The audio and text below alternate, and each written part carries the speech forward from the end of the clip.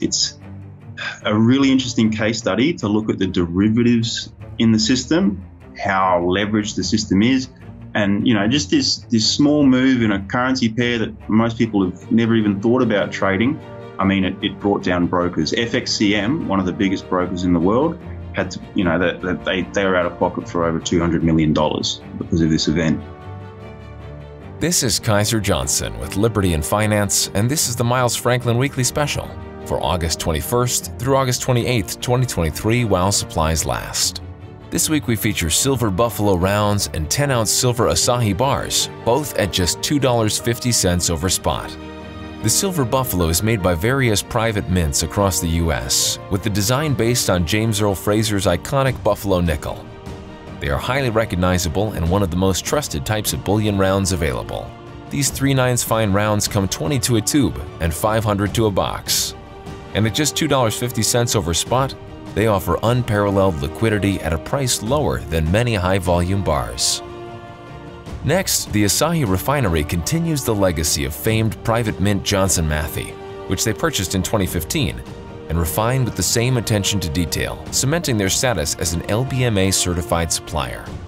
Their 10-ounce bars are 3/9 fine and on sale for just $2.50 over spot per ounce. They are also IRA eligible. If you'd like to learn more about a precious metals IRA, call us, and we'll be happy to help you in that process. To order our specials or any of the many other options we have available, call us at 1-888-81-LIBERTY. That's 1-888-815-4237. We're available after hours and on weekends, and we look forward to speaking with you. Welcome back to Liberty and Finance. We're glad to have a first-time visitor today, Sam Lawrie, who is a good, close working associate with our good friend John Adams from adamseconomics.com and soon to be Adams Bullion. We'll be talking about that in just a minute, is joining us this first time on Liberty and Finance.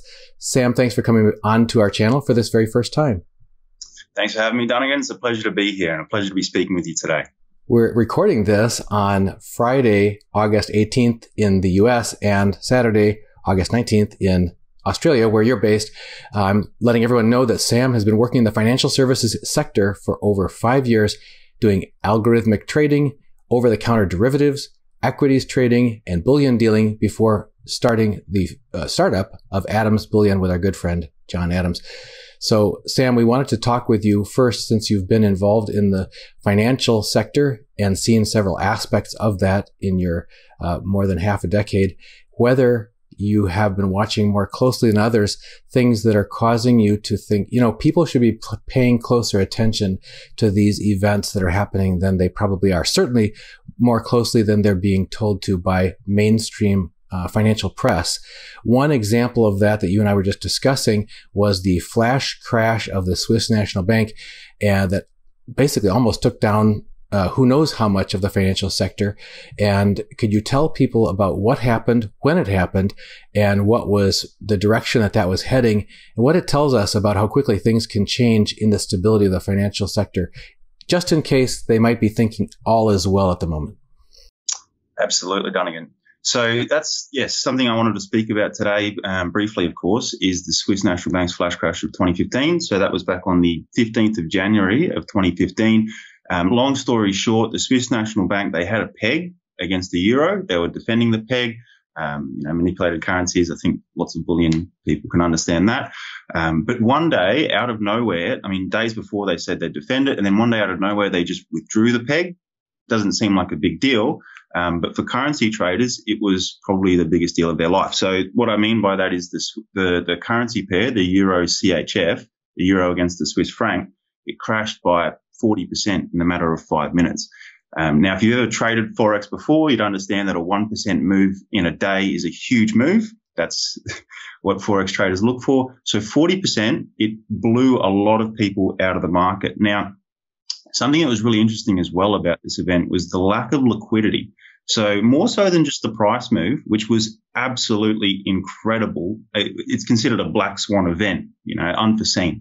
But more than just the price move was the lack of liquidity. So, you've mentioned my past. I am a trader. I've been trading for years. And, when you talk to traders about what this event meant for them, traders who normally they'd risk 1% of their account on the trade, typical risk management in trading, their stop losses couldn't get filled. There was no liquidity. So, say they planned to risk $1,000 on this trade, and then of course, this flash crash happens, and then their whole account's gone, and maybe they owe their broker some money as well. So there was a huge fallout from this event too. Lots of individual traders lost a lot of money, but a lot of brokers did go down as well. Two major ones, one in New Zealand, one in the UK. Alpari was the one in the UK. So, from a counterparty risk perspective, which again, bullion people can understand, the idea that, if you don't hold it, you don't really own it. Dealing with these brokers and taking on the counterparty risk of, doing business with somebody that might go down, again, very interesting to look at. So there's a few things to kind of glean from that event. First of all is, the highly leveraged nature of the system where, people trading currency. I mean, here in Australia, you can trade currency with 30 to 1 leverage. It used to be a lot more. You used to be able to trade it with up to 500 to 1 leverage. Back in 2015, you could. So again, it's a really interesting case study to look at the derivatives in the system, how leveraged the system is. And, just this small move in a currency pair that most people have never even thought about trading. I mean, it brought down brokers. FXCM, one of the biggest brokers in the world, had to, they were out of pocket for over $200 million because of this event. So huge. And again, something that most bullion stackers that I talk to, at least, they haven't heard about this event, which traders remember it very well. Before we get into further what the implications are of such a black swan event, I wanted to clarify one thing, if we could, for some of our viewers who may not be familiar with markets and how they trade. One of the things that you mentioned was a stop loss order and money management. Anybody who is involved in trading needs to be careful to manage their cash so that they don't lose it all or too much in a single bet, a single trade on the market. And one of the techniques that is used for that is called a stop loss order, where if you buy, whether it's a stock or an equity or a derivative such as an option or something at a certain price point, you'd perhaps be happy if it were to go up because that might make you money, but you'd be concerned about getting out quickly if it goes down too much. And so for people who place a stop loss order slightly below some threshold, whether it was where they bought in at or the previous day's low or whatever, some moving average, they'll put a stop loss that if the instrument that they've invested in or are speculating in trades below a certain trigger point called the stop loss level, then their order would be immediately submitted to the market. But the problem is, in the cases like this, if the market moves too quickly, it could have passed well beyond where they were comfortable, where they thought they had limited their risk. And in fact, there's really unlimited in the sense that they could lose it all if it goes too far down without a bid. If there's any clarifications you want to add to that, but the point that I was bringing up was, even when you think you're being responsible, even when you think you're taking the reasonable, normal, and customary actions to ensure limited losses and limited risk on your part, the market doesn't care what you think is limited or normal or within your budget. You can be subject to much greater losses potentially than you think you are. We've given our audience a lot of examples of that recently. Most recent with the interview we just did with Andy Schechtman earlier this week about things that are threats to your retirement. But could you maybe zoom in on any of the other aspects of this kind of a sudden event that can blindside people and really put them at much greater risk than they thought they were at? Yes, so you're absolutely right there about everything you've just said, stop losses, etc. People, doing the right thing, following the right trading plans and risk management plans, and expecting to risk 1% on this trade and everything. And then, of course, not only can they lose everything, like you just said, they can lose more than everything. They can owe their broker money, which is, again, the issue that happened with the Swiss National Bank crash. I mean, I remember talking to traders, in my algorithmic trading role who traded during that event, and they said, not only did it blow my entire account when I was only expecting to risk 1%, I ended up owing the broker, $50,000, $100,000. And then you've got to find that from somewhere. Maybe you've got to, sell a car, sell a property, sell some investments. not a fun time. And again, this is going into this, just like you've said, you've expected to risk 1% on this trade of your account. Maybe you expected to risk $1,000 and then your entire $100,000 account's gone and you need to sell a car. It's black swan, as I said earlier. So it's something that people should be aware of, like you were saying earlier, risks that people should be aware of. And it is something very rare. These events don't happen every day, but they do happen. The other aspect of that I think you were getting into near the end there was talking about how was not only a risk to people's trading accounts who are active traders, but it was also potentially a systemic risk to the financial system. How did that get resolved? And did some other, you said it dropped 40% in 5 minutes or something like that. Was there some action taken by officials to somehow stop the bleeding and turn things around, in response to that crisis? So great question. So in terms of actions from officials, there wasn't really much. It all happened very quickly. Within an hour or two after the announcement, everything was kind of over. The dust had settled.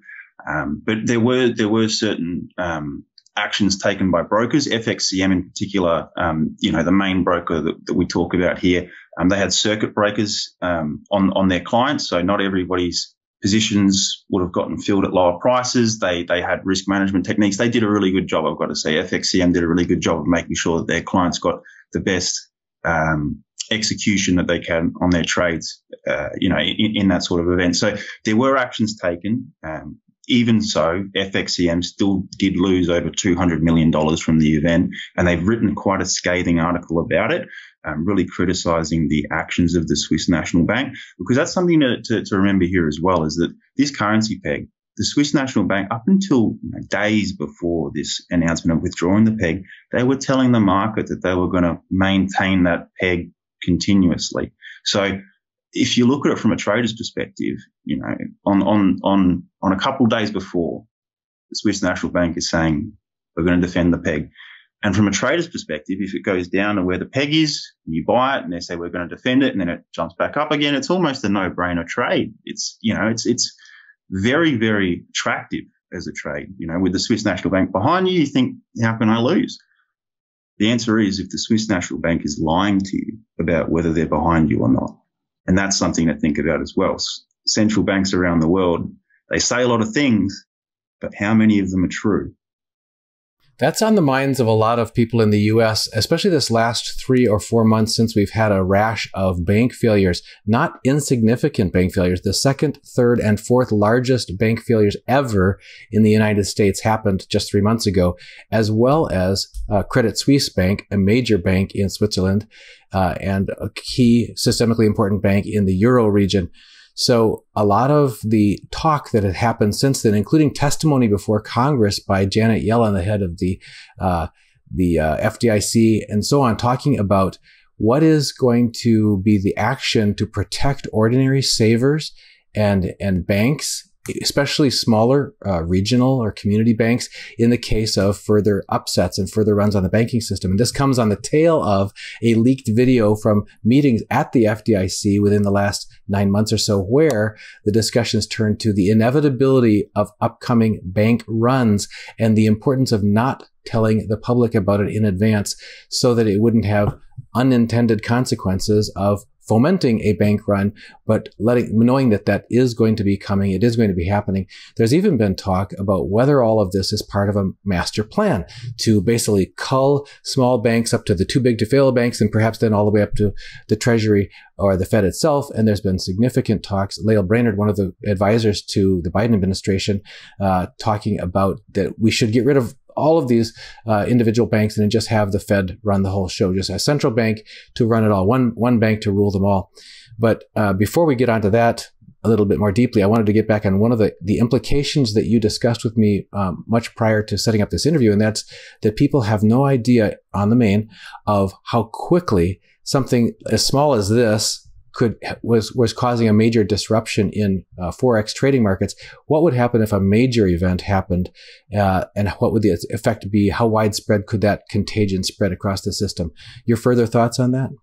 Yeah, absolutely. So that's something to really consider here. I mean, this is the Swiss National Bank that we're talking about. This isn't the Federal Reserve. This isn't even the European Central Bank. This is Switzerland's not a big country. Yes, they've got a famous banking system, but it's not a huge market that we're talking about here. So, with a minor central bank like that, just withdrawing a currency peg and, seeing the market turmoil that results from such an event, it begs the question, if a larger central bank, the Federal Reserve, the ECB, were to do something similar, go back on what they're saying, something like that, then the market turmoil could be significantly larger. And something I'd quickly like to touch on as well, something you said earlier there about, these bank failures in the US, Signature, we've seen all these banks, Credit Suisse,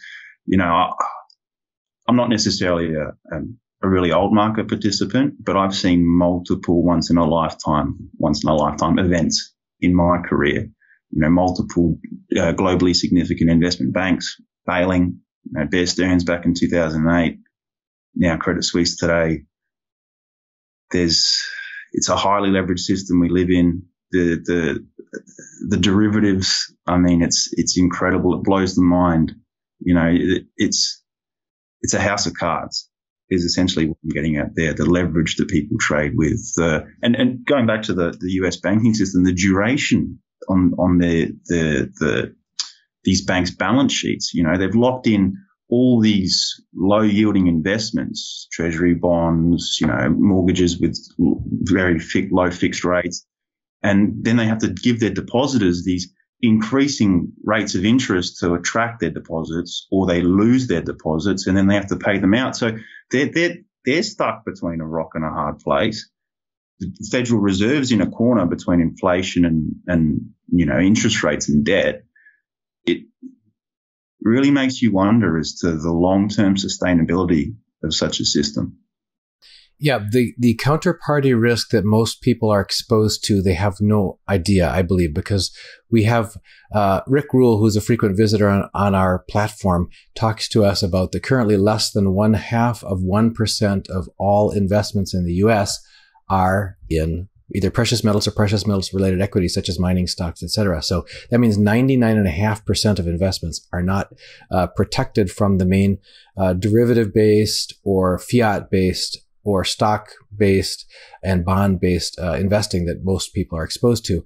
And you just scratched the surface of one historical example that wasn't that long ago of the Swiss National Bank's, convulsions of the trading ratio between that and the euro. There are other things that have happened like that have been potentially existential upsets to this house of cards. And most people think, no, I've got my savings in the bank, or I've got my financial planner taking care of things, and the market always tends to recover, and you just ride out the dips. That's been proven for 40 years. I'm going to stick with the trend. What trends are you seeing developing that give you pause or give you concern, and you think most people should look at more closely?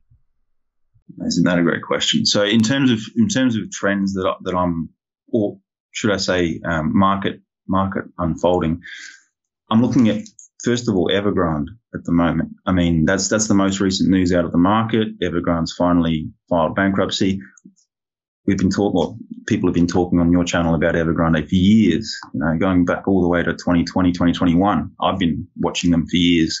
So that's a market event that I'm watching unfold, and I think people should be watching as well very closely. China is a major part of the global economy, increasingly so, and this is a huge part of their economy. Real estate. Real estate's what brought down the US in 2008. It should not be overlooked, particularly in an economy as big as China. So that's something I'm watching unfold. But prior to that, only a week ago, we were all watching the Bank of Japan, unwinding their yield curve control policy, raising interest rates again, despite the fact that they're over 200% of their annual GDP in national debt. I look at that and I think, Japan, you can't do it. You can't pay this debt. You can't raise rates to fight inflation. You are too far gone. And that leads to a question of, well, how does that end up? Beyond that, Japan raising their interest rates and, backing off this yield curve control policy, there's also in financial services, particularly currency trading, there's something called a carry trade. Now, a carry trade is where you buy one currency and you sell another currency to benefit from the interest rate differential between the two. So with the US raising their interest rates and Japan keeping theirs low, there is a real opportunity for a carry trade to jump into that trade and collect the difference between those two interest rates.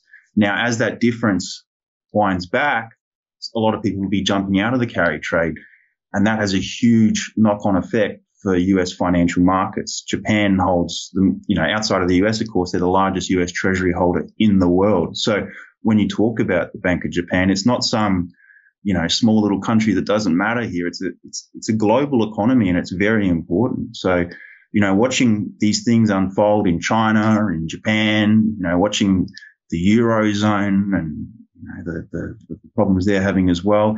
I mean, it seems like it's hard to find a country that's not having issues at the moment. Another thing, as long as you're mentioning Japan, there's two parts about that I think that are additionally noteworthy.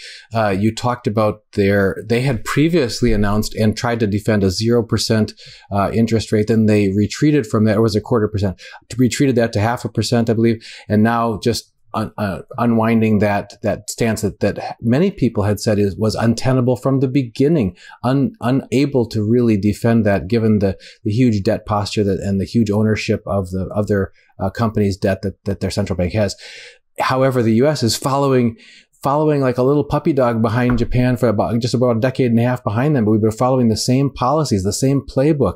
And if we're saying Japan is too far gone, then what lies ahead for the U.S. is number one. Number two, I recall back a few decades ago when there were, or even less, when there were major concerns at various U.S. Treasury bond auctions, who's going to step up and be the buyer, that it was various unlikely suspects that would show up at the last minute and buy up the U.S. Treasury debt. Japan was one of them on multiple occasions that saved the day for the U.S. Treasury auctions. And now if Japan's in such dire straits, who's going to save the day for the U.S. Treasury going forward? So if people say, oh, why do I care what's going on in Japan? Well, we're following the same playbook, and they used to so-called, save the day for us when we got in trouble. Your thoughts on the roles, the interconnectedness between countries, where a problem in one place can be immediately cause contagion around the world. Absolutely.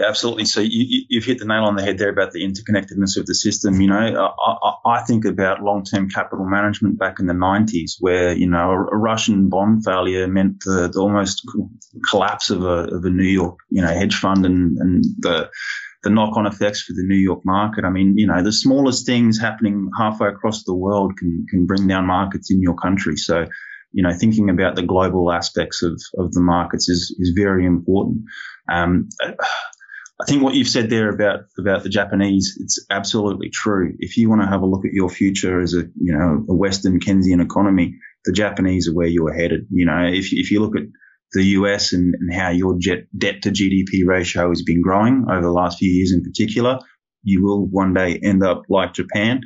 And it does seem like that's the playbook for the Western world. So keep an eye on Japan, because that's where we're headed. And lastly, just to again touch on something you said there about Japan defending defending low interest rates with yield curve control. I mean, only a month or two ago, they were saying that we will print an unlimited amount of Japanese yen to buy up these government bonds, and we're going to defend these low interest rates with any means necessary. And as a stacker, as a trader, I hear that and I think, man, who would hold the yen?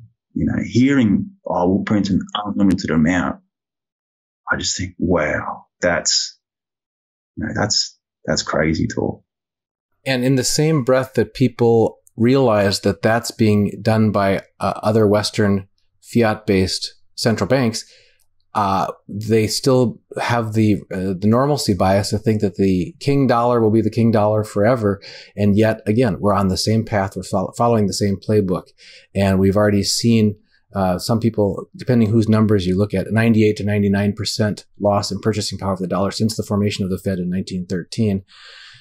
That kind of brings us to, well, what is a person to do? How do you quit holding something that is inevitably doomed to lose value and losing it at an accelerating rate, one of the answers that keeps being brought forward is precious metals, for example, gold and silver, or productive farmland. There's very few other assets, but none as universally recognized as portable, liquid, etc., as precious metals. You have just gone into a partnership with John Adams, our good friend and frequent visitor here, to form Adams Bullion. Can you let people know, I guess, what Adams Bullion's mission is and what your part is in that new venture? Yeah, absolutely. So Adams Bullion, it's a new venture by John and I. So what we set out to be is Australia's most politically active bullion dealer. So with everything that John's doing, he defeated the cash ban back in 2020 when our Australian government tried to make any transaction in cash over $10,000 illegal and punishable by jail. So he fought that. He fought for our financial freedoms, our civil liberties, and he's continuing the fight moving forward. So that's kind of our point of difference there, is that we're Australia's most politically active bullion dealer. If you'd like to do business with somebody that is actively fighting for your civil liberties here in Australia, then we're the obvious choice. Of course, there's other reasons to do business with us as well, competitive pricing, product range, etc. But that's our real point of difference there, is that we are political, we are active, and we are fighting for your freedoms. We're not just selling you protection, we're also actively trying to make Australia a better place. But it is something that we're incredibly proud to do together. Both of us are big stackers ourselves. We've been investing in this space and, in metals for years and years. So, offering something that we obviously both invest in ourselves, it's fantastic. It's a dream come true to work with somebody like John for myself. Yeah. And if people want to find out more about Adams Bullion, where should they go? Yeah, so hop on our website, Adams Bullion, so adamsbullion.com, and you can find more information about us there. You can have a look at our product range, etc. And if you'd like to reach out, our contact information is on the website, so feel free to send through an email. I'll be more than happy to have a chat with you. Sam, it's been a pleasure for this first visit. I think our viewers will resonate with a lot of your concerns, a lot of your observations, and we're all watching the same thing. And frankly, even though you mentioned John and Adams Bullion being advocates for the good of the Australian people, and we're grateful for that, his voice is heard here again on our channel and others within the US and in Europe. So he is a rallying point and a ardent and tireless voice for the good of the people everywhere. And so what he has to say about, and you even mentioned in your explanation and introduction to me about your admiration of the U.S. Constitution and Declaration of Independence, Bill of Rights, that sort of thing. John has as well, and he's argued for, British common law and how Australia needs to stand up and do the right thing, even if it goes against current statutes in Australia, because those statutes may be immoral. They may be against common law, against common sense, and against the good of the people. Which brings me back to one last point, and that is the tagline of this talk that I gave at a recent Rick Rule's Symposium on Natural Resource Investing in Boca Raton, Florida, was, "It's what you're not being told that can hurt you." And you mentioned that several times, describing that what we're hearing from officialdom, whether it's the Bank of Switzerland, whether it's the Bank of Japan, whether it's whoever we're hearing from officialdom, is often quite the opposite of what's actually about to happen. So people, you already know that. Andy Schechtman says, trust your gut. And this is a time for that, because if you are going based on what you're being told by official sources, you're probably not being told something and that will hurt you. So we're very grateful for your presence here, Sam, and joining us this first time on Liberty and Finance. Absolutely. Well, it's been a pleasure to be here, Dunnigan. Again, I appreciate having you on. It's been fantastic having a chat. And yes, despite the fact that obviously John and I are based here in Australia and we're fighting here in Australia, Australians, we love America. We watch a lot of your content. A lot of Australian stackers watch yourself, other American YouTubers as well. So, we're in the fight together, Americans and Australians. Yeah. Thank you, Sam. See you again. Miles Franklin Precious Metals is one of America's oldest and most trusted bullion dealers. Miles Franklin is A+ rated and accredited by the Better Business Bureau, licensed and bonded, and has 0 complaints ever registered. Here at Liberty and Finance, we are licensed brokers with Miles Franklin.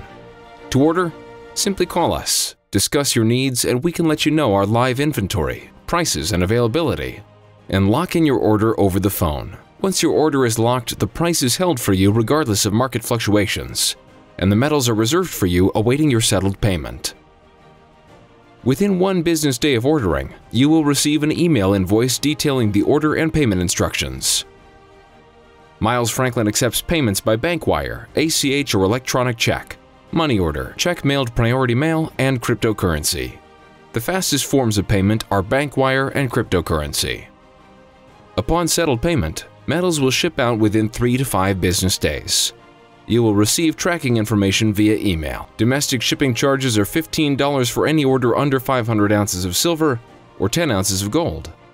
For orders larger than that, domestic shipping is free. The package will be boxed, fully insured, and labeled discreetly, with no indication of the contents inside. For your privacy, the name Miles Franklin will not even be on the package. To talk to myself, Kaiser, my brother Elijah, or my father Dunnigan, call 1-888-81-LIBERTY. That's 1-888-815-4237.